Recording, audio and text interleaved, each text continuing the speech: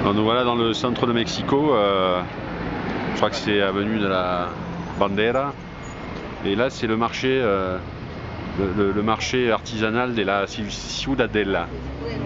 Marché très sympathique, très coloré, voilà. Là, l'Alia au fond qui se fait alpaguer par tout le monde.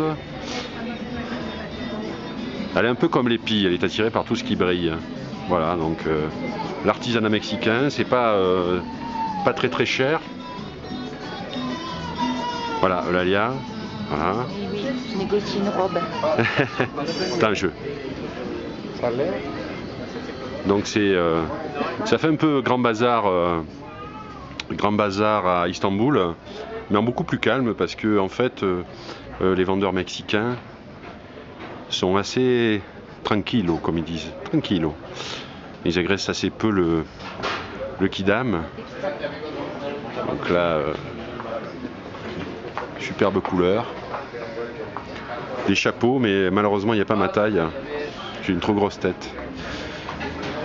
Des guitares, mariachi.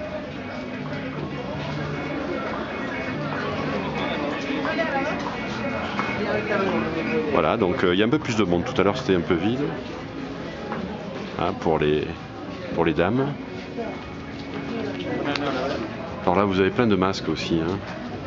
C'est très... plein de masques.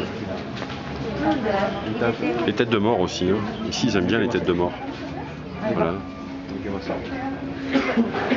Des masques, des sacs. Frida Kahlo, qui est très célèbre ici avec son compère Diego Rivera, ici évidemment Emiliano Zapata avec sa moustache. Mexico, viva Mexico.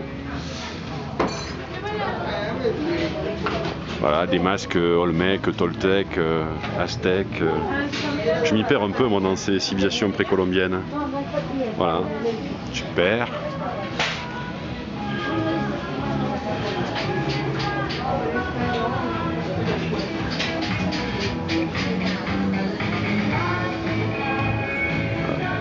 Voilà, petit tour au Mercado de la ciudadeles.